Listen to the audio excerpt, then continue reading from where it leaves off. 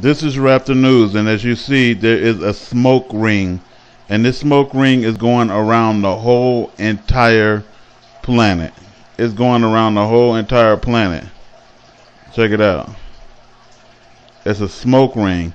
We are, from what it looks like, is in some big trouble. Big trouble. Because that's, to me, is signifying that Nibiru is under us. If Nibiru get under us, we are in some big trouble. You know, and it's going around the whole skyline at the base of the sky. Right? On the horizon. And then check this out. Look at our weather out here. 45 degrees, 42. It's colder than that right now, so it didn't drop down even lower.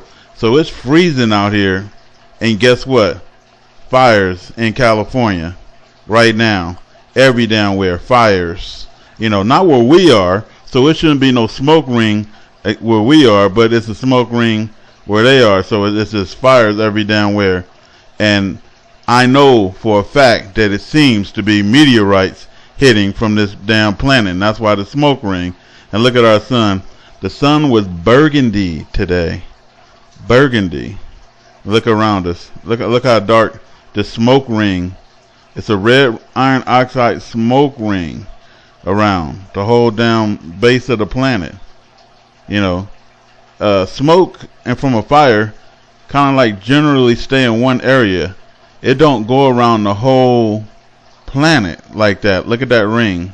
It don't do that. So our planet is looking like Saturn, probably from space.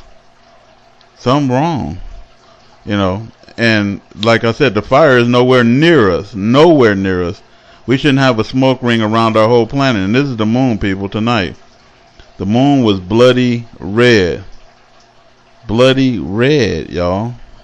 And so this is a quarter of the moon tonight, and it is a blood moon. How we got a blood moon?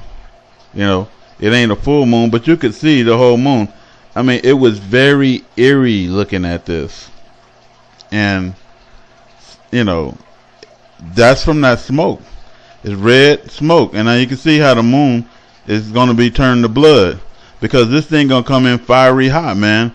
And it's going to be smoking, you know. It's smoking. And then look at it. It's bringing in this smoke. You're going to be choking off of this damn smoke, man. And it ain't the chronic bubonic, no seeds, no stems, no sticks. Nah, that's something that's going to actually really choke you out. I was watching them people go through the fire in California, and they couldn't breathe. They weren't prepared. They didn't have no mask. They didn't have nothing. And the Nibiru is going to be dropping down meteorites. So if you haven't heard this whistleblower right here, I'm going to let you hear him, because I heard him a long time, many years ago. And he going to school you, man, because they've been watching this thing, and you need to figure out what they know. Listen to this. Back in the 1950s, most people aren't aware of it, but there was a scientific storm in America all through the late 50s about this thing out there in space, because the astronomers were all watching it, and that was back when they weren't afraid to talk about it. It was in the science magazines. I mean, I had a subscription to, like, Popular Science, and hell, it was on the front cover of the magazine one day in, like, 1961. And I was really excited when I saw it, because here's this giant red planet on the horizon of the California coast, and a humongous tidal wave coming in towards the coast, and having grew up in the mountains of the Sierras, and this thing in the magazine, it said this tidal wave coming in was going to be at least 3 miles high, and I went in and showed it to everybody in the house, and they laughed, and they said, look, it says right here, there's nothing to worry about. It won't be here for another 50 years. Hey, guess what? That 50 years has came and gone. And this baby's out there in the sky. They've been watching it. I watched it. And I can tell you, this thing has got so much trash coming around it. You know how we live in a solar system? We've got 9 planets and a big sun. This thing has got 7 planets and its own sun. But I believe that instead of having dirt on it like our planet does and water, I think this thing is just a big, bright reddish-orange iron ball, because it's giving off all this red iron oxide dust out into the atmosphere. When we thought at first it was just a teeny little red speck of fuzzy red dust in the distance, but over the years as it went by and we watched it, it got bigger and bigger and bigger. And then finally, about '08, we could see this thing like it was across the street, and we could see that it was a blazing hot ball of fire giving out sparkles of red iron oxide dust for thousands of miles in every direction, and you could see the planet circulating it. Now, I'll tell you one thing that I really am nervous about. I think this thing's got a planet like ours circling it. This is its own solar system. We're about to have a solar system come through the middle of our solar system. This can't be good, but unfortunately it looks as though that's what's going to happen. Hopefully nothing in this mess will hit us, even though it does say it will in the Bible, at least as it does in my Bible. It says we can expect all kinds of problems. We were looking at asteroids. Right close to this thing, there's asteroids that are floating around right near that are orbiting the main sun itself. These things appear to be about 500 miles across, and as you go back into the tail, you get into meteorites that go back for millions of miles in the tail. This thing looks like a giant red teardrop-shaped dust cloud, and you can see if you're able to see it up close like we did, you can see every speck out there. I guarantee you, there's trillions of meteorites following this thing. Now, these CIA people that I know say that we're not going to be that close to it when it goes past us. They're saying that in order to attain breakaway speed, when it comes up around the backside of the sun, its speed will at least double, possibly more, which will put it here earlier than everybody is saying it will, and that this thing will probably be about 20 million miles from us when it crosses in front of us. And then as soon as it flips us upside down, we're going to go into its debris-filled tail and be pelted with meteorites. And, of course, in the Bible it says they will talon 70 pounds. So if you've got 70-pound meteorites falling like hail, and I can guarantee you they will be falling like hail because there are that many in the tail of this thing. This thing has got a tail loaded with trash. I mean, it's incredible the amount of stuff that's in this thing's tail, and we're going to go right through that tail, and if it doesn't beat everything on the surface of the ground into a flat putty, I don't know what it'll take. I tell everybody, you better be at least 20, 30, 40, 50 feet on the ground and have either concrete or stone above you, because it'll break through the roof or whatever you've got if you don't. These CIA guys told me that this pole shift will probably happen from start to finish in around 28 minutes. That doesn't give you a lot of warning. When you see that thing out there in the sky, you're going to have to run as fast as you can to your underground facility, because this is going to happen so fast. Now, see, here's another thing nobody's talking about. You've got this giant iron planet that they say is 47,000 miles across, getting ready to come up past us, and when it starts to approach us, it's going to start and have real serious effects. So is it a planet or a failed star?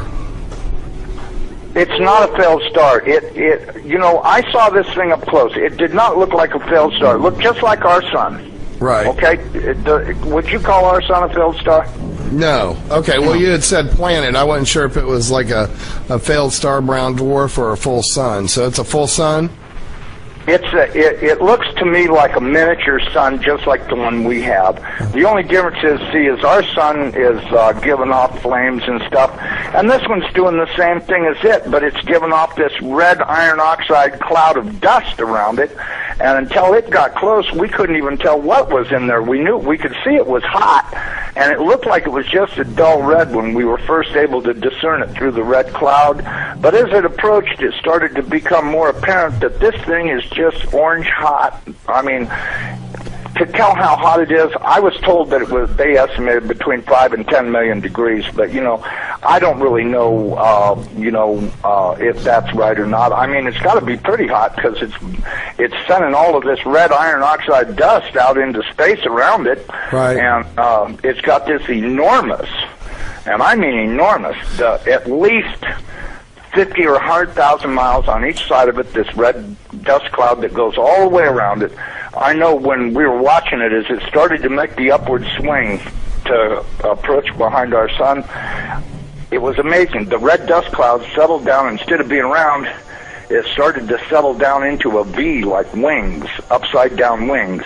Right. And I thought, boy, I wonder if that's where the ancient Sumerians got the idea this thing had wings, because, you know, centrifugal force is a funny thing. When it comes back up around the planet, when we see it in the sky, my guess is it's going to look like it's got wings, because centrifugal force is going to be pulling the red iron oxide dust and particles out to one side, and then as it starts to climb out and go away from us, listen, I was told that this thing's magnetic field is going to be so strong, anybody that does not have a padded lead helmet to wear will have their brain gutted for everything they ever knew, and they'll be a complete raving moron after this thing passes. They'll lose they won't know, they'll pee in their pants. They won't have a clue what's going on, because this thing will gut their brain. And you know, I was reading a deal in my Bible. It says that after this happens, that nobody will care because they won't be able to remember it. Well, of course, I was told by somebody the reason that is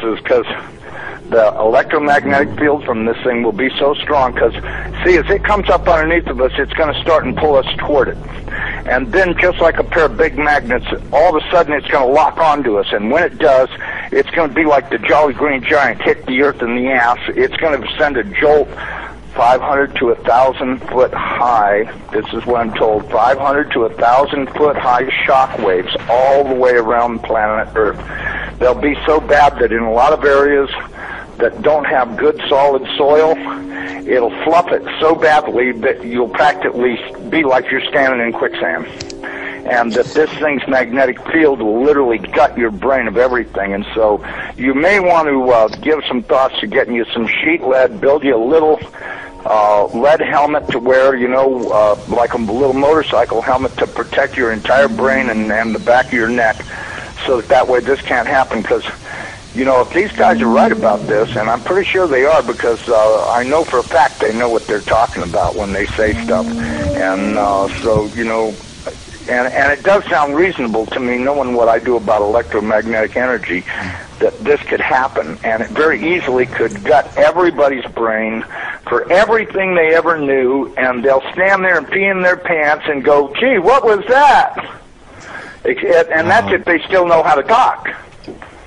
And there won't be any doubt in anybody's mind, because this thing's going to look like a big red dragon, exactly like all the ancient Sumerians and the Chinese and all the rest of them that had documented this thing's passing before. It didn't look like a white ball or a snow cloud or nothing. It looked like a big red iron oxide dust cloud with a superheated star in the middle of it. And, I mean, you know, and that's what we've seen. So, you know, I don't care what anybody else says. There's a possibility. There's more than one thing out there. You know, I watched it through the Hubble Space Telescope, and when this thing looked like it was across the street, the Hubble got cut off and they encrypted it, and that was the end of any transmissions we had to watch. And we know that the Hubble, in order to be in the shadow of the Earth, had to be at an angle, and so that meant it was looking downward, and this thing was coming up underneath of us. And I tell you the honest to God truth, I personally think this thing is real close to us right now. But, you know, that's just my general feeling that, you know, and I'm a pretty psychic guy. I have the feeling that this thing is right close by and that we're going to see it any time. I mean, I've been doing everything I could do to get prepared for it to... I'm really worried about what Jesus says. You know, when the fig tree is putting on its leaves, know that summer is near, and I'm at your door. And that worries me more than probably anything I've read in the Bible about this whole thing, the parable of the fig tree, because everything seems to be in place for this thing's arrival. And the bad thing is, he says, I'm going to come like a thief in the night. Well, it does also say in the Bible that I'm going to make the sun go down at noontime in Jerusalem. Okay, if that's the case, there's only one thing that'll make the sun go down, not hit the horizon, go down at noontime, and that's if the planet experiences a pole shift. Okay, I got a quick question that you can probably answer really quickly and then continue from the chat room. Wants to know if you're talking about Planet X or Elenin, and I don't think, I've never thought Elenin is Planet X. Terrell's pretty well, stuck on that, but I is. think Elenin, as a result of it, it's a comet that's been kicked in. Elenin is extinction level event Nibiru is near. Right. Does that explain it? Yeah. Okay, because listen, they've known about this thing forever. And I mean, they've known about it forever. I mean, if I read about it in a science magazine in 1961, that tells you that, I mean, it's only 1,800 years away. How could they not be able to see it when it came around the backside of the last sun and headed this way? Right. You have to know they've been watching it, because if you know, Carl Sagan was showing stuff that they took with their old telescopes that was billions and billions of miles away. And this thing's only 1,800 years away. Well, and by 1930, it was only 70 years away. You know, we do estimate that this thing, let me give you a thing, maybe you can figure out your own timeline. We estimated that this thing is traveling around 3,500 miles an hour, okay? Okay. That was our estimate of its speed. Now, it has been picking up speed, and that's the reason why we think it's going to arrive early, because when it comes around the backside of the sun, it's got to double that speed in order to attain breakaway speed to leave the sun and not wind up orbiting it. It's never orbited the sun in the past that we know of, so that means that it's going to have to attain breakaway speed to head back out into space. Now, you look at the NASA videos, photos, and all this other crap those morons put on the internet. This thing is coming in. It's going to, as soon as it goes around the top of the sun, it's going to go back out into space. Right. And it's going to do this really fast. When it goes past us, it's going to go past us so fast that we'll almost have no time to get ready. That's my opinion. But, you know, just drawing it out on paper a few times and thinking about it, and I went, you know, if this thing picks up enough speed to make breakaway speed, then that means it's going to come past us. You know, this thing, according to what I was told, is that this thing is approximately 47,000 miles in diameter, you know, 4 or 5 times the size of the Earth, and it'll come past us, and we won't have a lot of warning, and we won't get to see it in the sky until it's on us. I think the NASA timeline is completely off. I think this thing's going to arrive much earlier than they say it is. You know, I know they're saying October, but, you know, if you look at the, you know, now, I was told that the poles are not shifting at 42 miles a year. They're shifting at 42 miles a day. And the reason is because this planet is rolling over to face this thing. Now, when it goes by, it's not going to push our North Pole away. It's going to grab our southern pole with its northern pole, and it's going to be like somebody kicked this planet in the ass. That earthquake that it talks about in Revelations, when the opening of the 6th seal comes, from what I've been told, that's very accurate, because that's exactly what's going to happen. There's going to be a massive earthquake when it locks onto us. As it goes past us, we're going to follow it right upside down. The oceans are just going to be roaring from pole to pole, as you could well guess they would, because if you take a planet that's 7,000 miles across and roll it upside down in 30 minutes, you're going to have some real serious problems with wind and water. We should be preparing to expect this thing to show up. To show up any minute now. Any minute now. And I mean, you should be prepared with God, because you ain't going to be able to do nothing with it like they dream about. And the dreams say that you got to get out of here, because nobody is going to last on this earth, not with what's coming. And like it's going to finish this earth. He said 30 minutes. It's going to finish this earth off in the Bible, and that's what it's predicted to finish this earth off. So if I was you guys, I would get myself straight. And like I said, this guy has been 100% accurate. And I heard this probably about, it seemed to be like 5 or 6 years ago, maybe longer than that. But I heard him a long time ago. Trap the news.